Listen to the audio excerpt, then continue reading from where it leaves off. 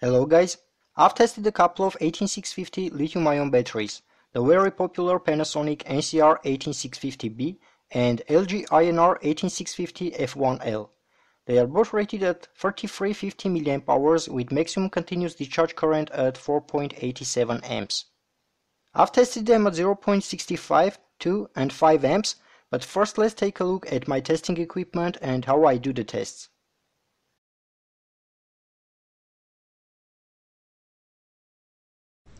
All the tests were done using a special battery tester, the ZK eTech EBC820, which supports 4-wire measurement, discharge current up to 20 amps, and it can be connected to a PC for building graphs. I've upgraded my battery holder to the version 3.0.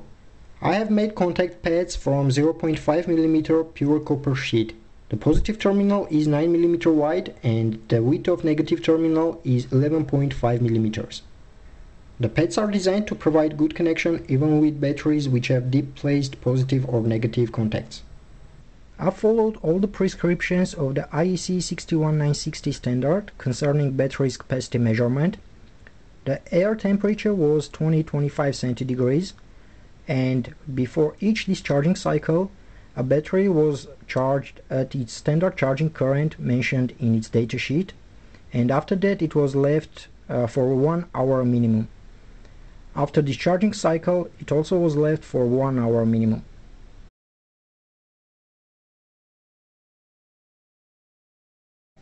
I've bought these batteries from Queen Battery, which is my reliable supplier of genuine batteries. They offer individual approach to each customer and special discounts depending on the quantity you buy.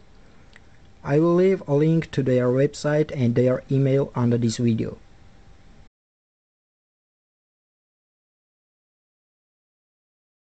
The LG F1L cell which I've tested has the following marking: LG AB F1L 1865 Q088C2 98AA.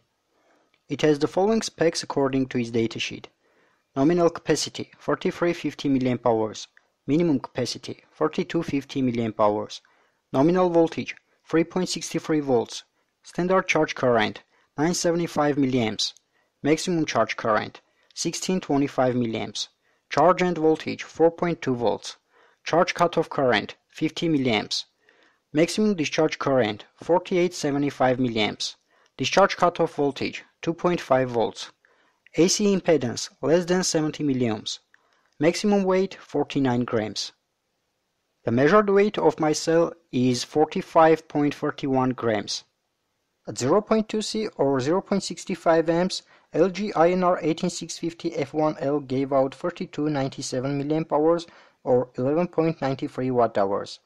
At 2 amps the result was 3166 mAh or 11.07 Wh. At 5 amp discharge rate the result was 3107 mAh or 9.96 Wh.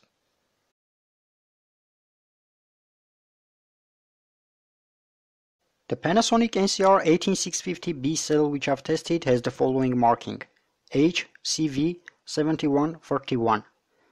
It has the following specs according to its datasheet: typical capacity 4350 mAh at 25 centigrades, minimum capacity 3250 mAh at 25 centigrades, nominal voltage 3.6 volts, standard charge current 1625 mA, charge end voltage 4.2 volts, charge cutoff current 65 mA, maximum discharge current 4875 mA, discharge cutoff voltage 2.5 volts, AC impedance less than 100 milliohms, maximum weight 48.5 grams.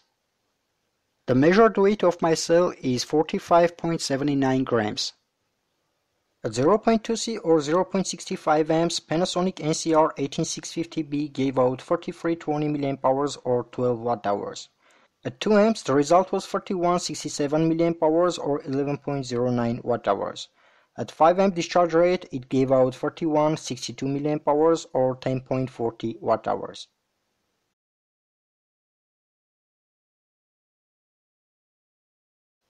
At 0.2C or 0.65 amps, both batteries showed very close results. Their capacity was around 5300 mAh and energy about 12 Wh, but NCR18650B was a bit ahead. At 2 amp discharge rate, the results are even closer, and the difference is only 1 mAh in capacity and 0.02 Wh in energy. At 5 amp discharge, the picture changes. The difference between NCR18650B and F1L is about 55 mAh or 0.44 Wh, and NCR18650B is the better cell.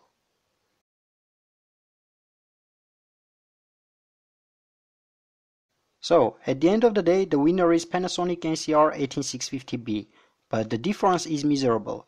At 2 amp discharge there is no difference at all, and only at 5 amps NCR18650B showed a bit better result. That's all for today. Don't forget to like this video if you find it useful, subscribe to my channel and click on the bell next to the subscribe button to not miss the future videos. Bye bye!